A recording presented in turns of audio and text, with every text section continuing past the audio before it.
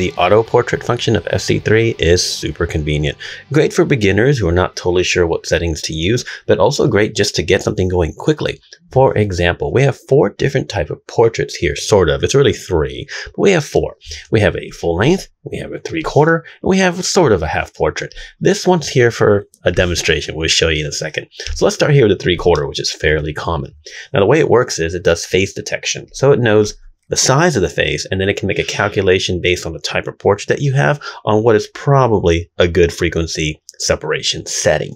Now you can choose between the 3 blurring operators that everyone likes. I'm going to stick with median and leave it on normal, which is kind of like what I consider to be a good average. Okay, so I hit play and it immediately does a face detection function. And then once it does its calculation, it'll set up frequency separation. In this case, we see that it shows an 8 pixel radius. Now, just like manual, auto portrait is also flexible, dynamic. We can reprocess. So we do some work on it, like we work on the transitions layers and we go, you know what? I don't like this. Let's go to tight. We can go to tight and hit play. It'll, scan for the face again, and then it'll reprocess something that's a little bit tighter of a texture. In this case, it shows a 5. So if we got a 5 pixel radius on tight for a 3/4, what do you think we're going to get on a full length? Well, let's take a look. We're there now, median tight, hit play. Once again, FC3 will scan for the face and then calculate, and we end up with a 3. See, a little bit less of a radius, knowing that the face is a little bit smaller on frame, meaning that you don't have as many pixels to give as it were. So we don't want to have too high of a radius. How about a half portrait? We'll leave it median tight, hit play, let that process.